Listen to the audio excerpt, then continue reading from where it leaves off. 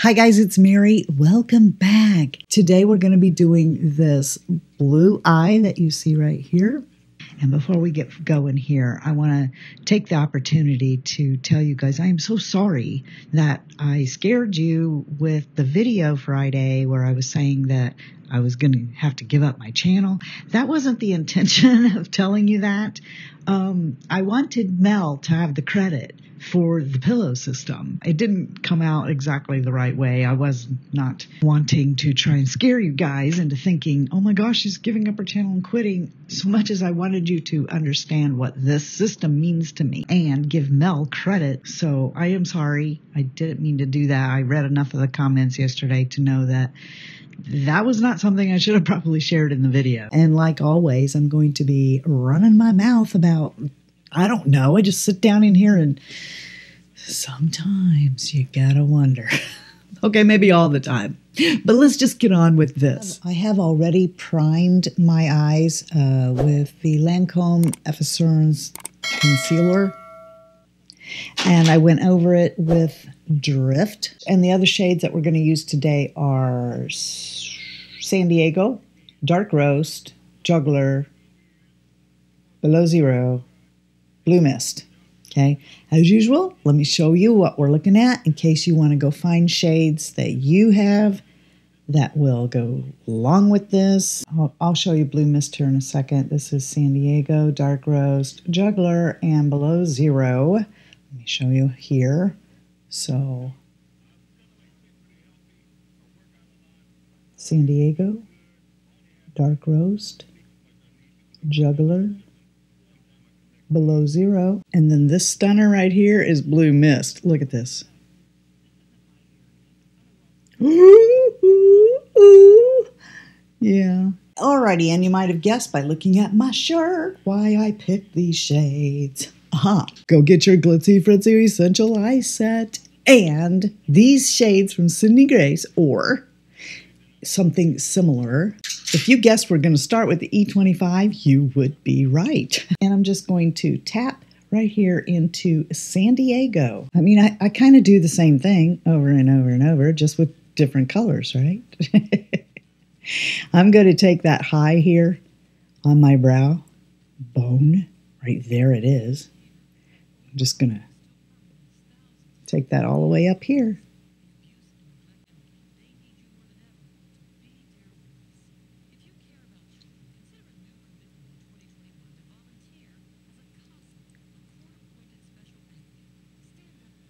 It is so bright outside, and with these lights on, I can't even see what I'm doing.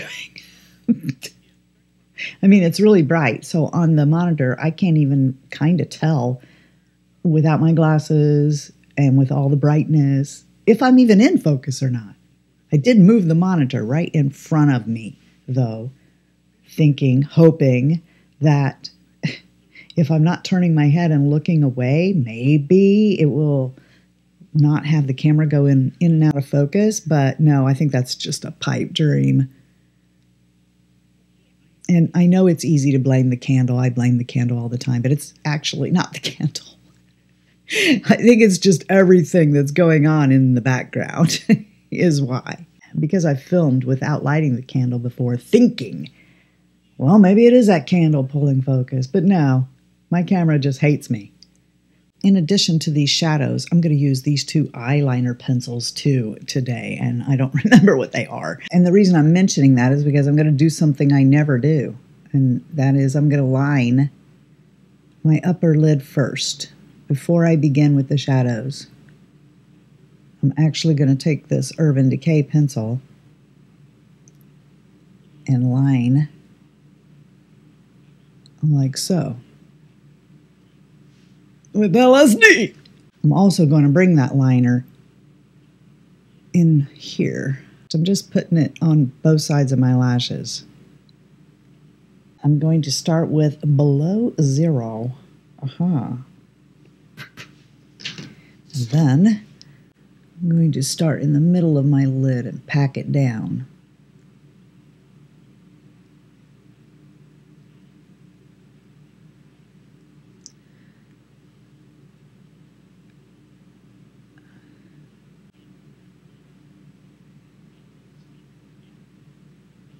Now you might say, Mary, why did you even put that liner down there?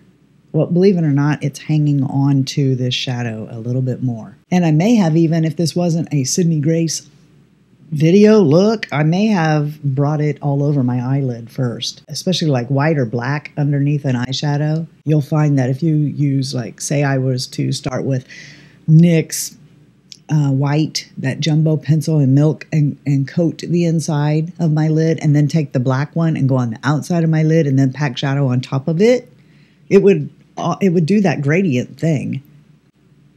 And I used to do that all the time. I want to pause this right here so that you can see, because I have not explained very well what it is I'm doing with that eyeliner.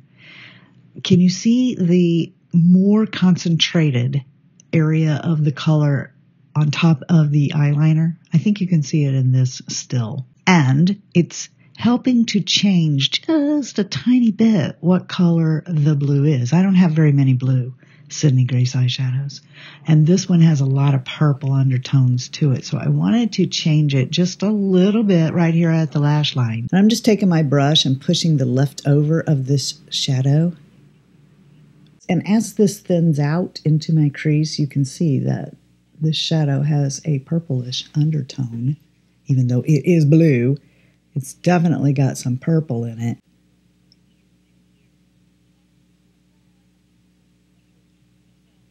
All right, I cleaned that brush off, or you could get another one. And I'm going to tap, tap, tap. Tap that right in here. And I'm going to go ahead and start bringing it, not over the top of all of below zero, but on the inner corner. I want you to see blue in this eye look. Here come the blues. Here come the blues. You guys remember Flip Wilson? Here come the judge. Here come the judge. Ooh, this is shaping up into a nice icy winter look. I'm going to get my finger.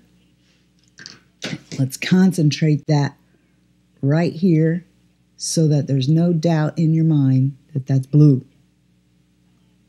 Because where we've come up here and thinned it out, starting to look purple.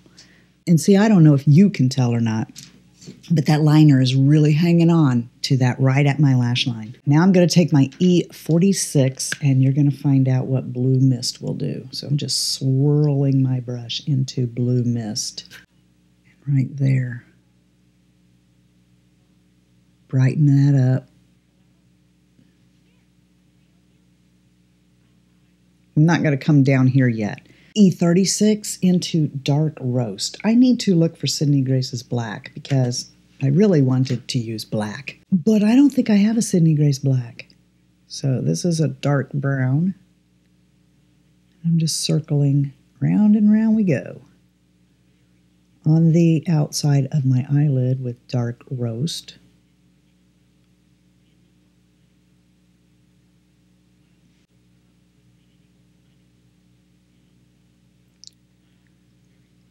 You know what? Sydney Grace makes these unbelievable glitters, and I'm not going to do it. But what would be fantastic is like that bluish, I think they have a blue one, glitter, just popped right over the top of below zero on my lid. But that would be so pretty. I was going through my phone earlier and, you know, seeing which pictures I can delete. And the reason I do that isn't space. I'm always thinking, because I have a morbid way of thinking, what if something happened to me, like I died, and they're like going through my phone and my pictures, and they're wondering, what the heck is this picture for? Do you ever think about that? Like you might have some really stupid pictures on your phone that if you died and somebody looked through your phone, they'd be like, ooh. I'll like take pictures of things, and there's movies and pictures on my phone that I know people will be like, okay, like this one. And that's a picture of the wheel, and the reason is so when I come back in here, I can zoom in and know what tire I need to buy. Like if you didn't know what FabFitFun was, wouldn't you wonder, why is there a picture of this box on here? There's pictures of the toilet on here because I want to show you something in a video. A lot of these are, I want to show you this in a video, okay? And so here they are. Okay, there's like clips from the show I was watching, trying to understand, you know, because I'm going to send this to my mom because I want to understand why they're talking about what they are in there, you know, because that happened when I was a kid and stuff. Anyway, I come across screenshots from some of you where I wanted to remember to bring that up in a video, and then I never did the video and forgot. I better get moving. So there's like a comment on there from Cowgirl Cat, and I think Terry said something, Terry Mason said something about it too, or something, and Jackie Ollie maybe. We're talking about from the video where I guess I was discussing The Net with Sandra Bullock in it. Okay. I better get moving. This is Teint Idole mixed with Lancome Absolu. So I can take a little longer moving it around, but anyway. Anyway, so what we were talking about was like the internet and computers and stuff in the 90s. Okay, and the sound of dial-up and stuff. And Cowgirl Cat made a comment about Call Wave. Do you guys remember Call Wave? I got to tell you, and I already told my dad, I'm going to tell them this story. I'm not going to say what he said exactly, but I am going to tell you this story. In case you don't know, Call Wave, it was like a voicemail back in the early days of the internet. I'm pretty sure everybody watching this already knows that what dial-up was, okay? So, but for anyone who comes along here who's like my youngest son's age, dial-up was how we used to connect to the internet a long time ago. The phone line was how we used to access the internet. So anyway, that created a problem whenever people were trying to call you on the telephone. The line would be busy because you're connected to the internet. And a lot of people would download their Windows updates, which happened every dang night. I've not missed Windows since I went to Mac. I don't even know how many years ago. In any case, you would tie up your computer and your phone if you had to get Windows updates. And they always took forever because, one, they were huge, and two, it was a slow internet. I figured no one really ever calls me anyway, so I'm just going to download my updates in the middle of the day while I'm cleaning house, and then it'll be free for me to get on the computer at night, right? Logical thinking in my book. But my daddy didn't think so. Apparently, there were a couple of times that he was trying to get a hold of me on the phone, and what do you know? It's busy. Sorry, I got a phone call, so I started doing my brows off camera. Anyway, so where were we?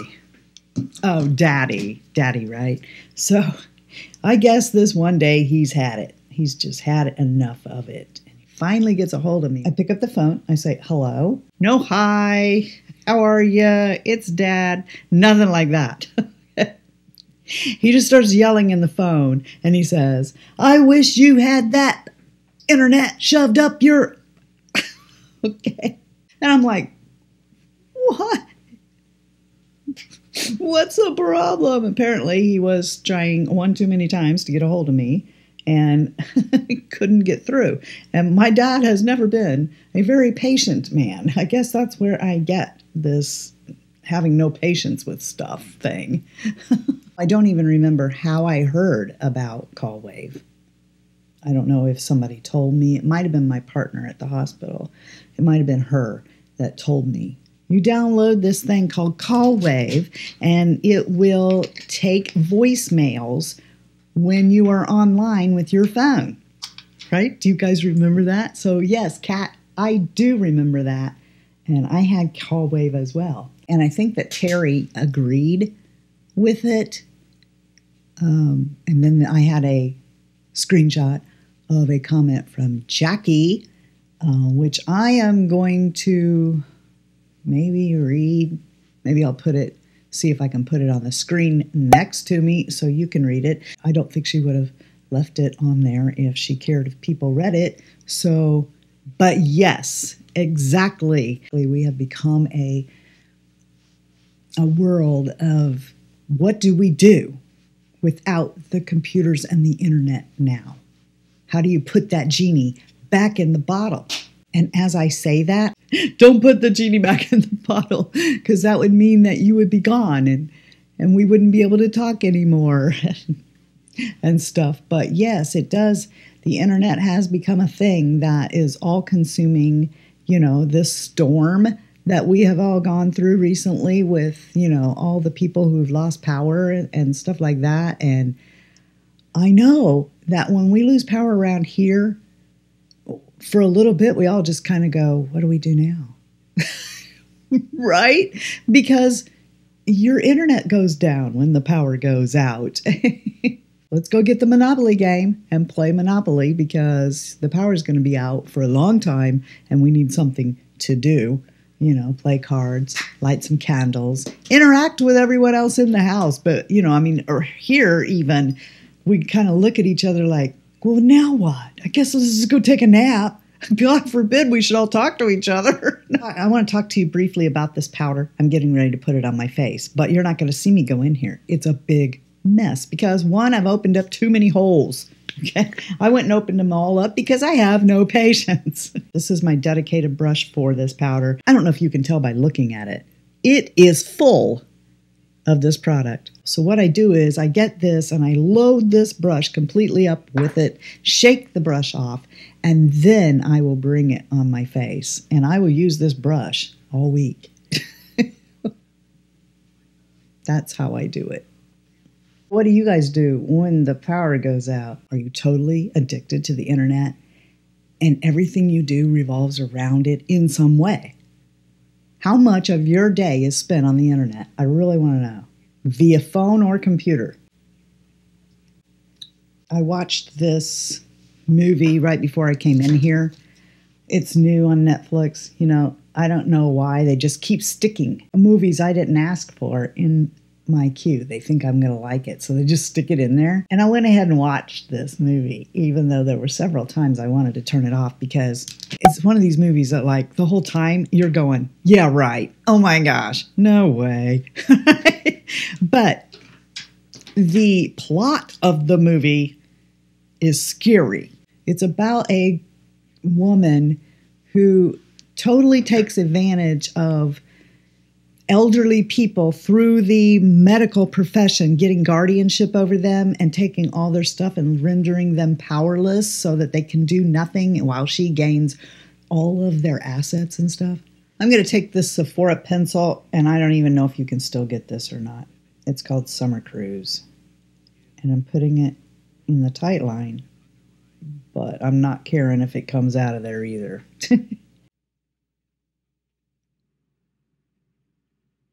And then I'm going to take LSD again, and I'm going to come the rest of the way over.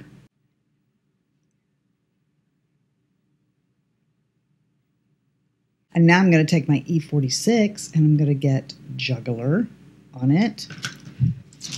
And let's just come right under my eye with that.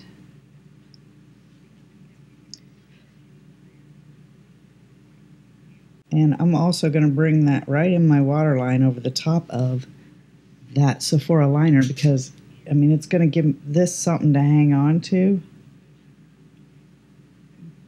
And it will help the longevity of the liner in there. Same thing with Below Zero. I'm going to take off where I left off, right underneath LSD.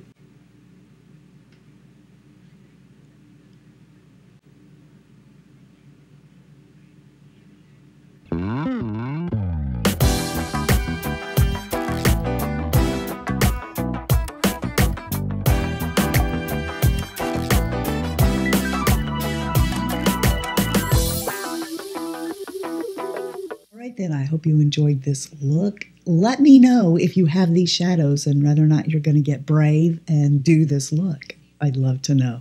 If nothing else, just do it in your house and play. Just play with your makeup and have fun. That's the best thing you can do on cold, blustery days. Oh, bother.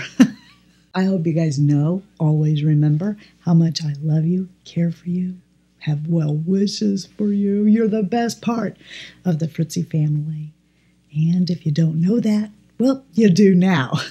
If you're not feeling especially blessed, you can get that. You can get that blessed feeling. Just go be a blessing to somebody else.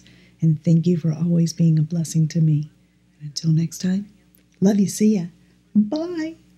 And I'm out. Just wipe my finger off on my pants. We're making a new song now. It's called Wipe It On My Pants. Take the shadow and wipe it on your pants. Wipe it on your pants. My brain's not working yet. Let me get some more coffee while I think what rhymes with pants. Ants. I can't get that rattling. It's rattling. It's a roaming rattler. Da, da, da. And thus we start with the whole fighting with the camera going, excuse me. Delta Dawn, what's that flower you have on? Okay, that made me think of Tanya Tucker, which, I don't know, I think Tanya Tucker made that song famous before Helen Reddy. Did you guys like Tanya Tucker? I'm the happiest girl in the whole USA. I know that's not Tanya. That's Donna Fargo, isn't it?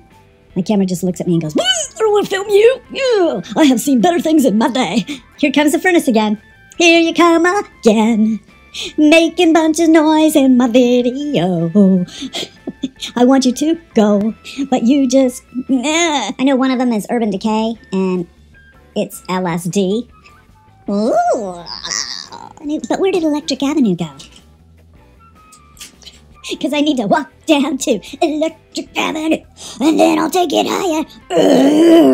Uh-huh. That's the way, I like it.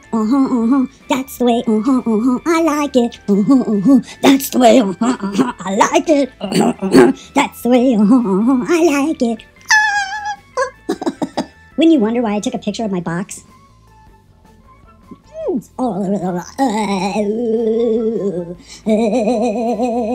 Dial-up was how we used to connect to the internet a long time ago. And it went... something like that. It's been so long ago, I bet you don't even remember if I'm right or not. And now, from Indianapolis, Indiana, we have Glitzy Britzy on the tongue. I need to go eat.